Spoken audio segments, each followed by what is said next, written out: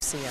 Don't let the bed bugs bite should not be serious advice at the grocery store, but it is if you shop at One Valley Walmart. An ABC 15 viewer sharing this video that's certainly been making our skin crawl. He says he was bitten repeatedly at the Walmart near 35th Avenue in Bethany home.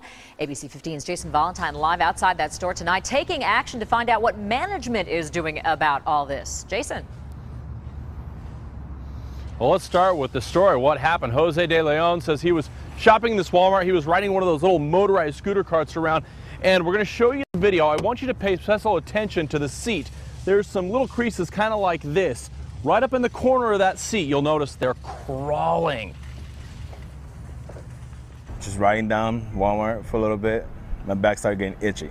This was the motorized shopping scooter Jose De Leon was riding. This was the seat, and if you look close, it's crawling. I got off the chair, turned around, and the whole chair was infested with bed bugs.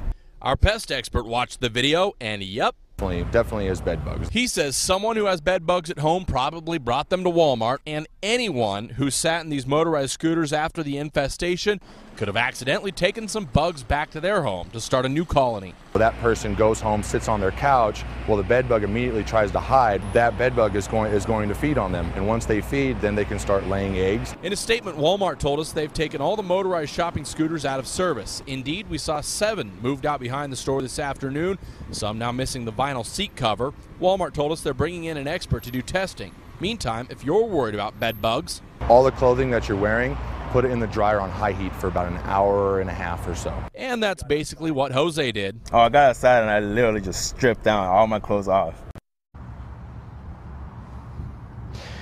So obviously Walmart has groceries, food, they have a restaurant, a McDonald's inside here.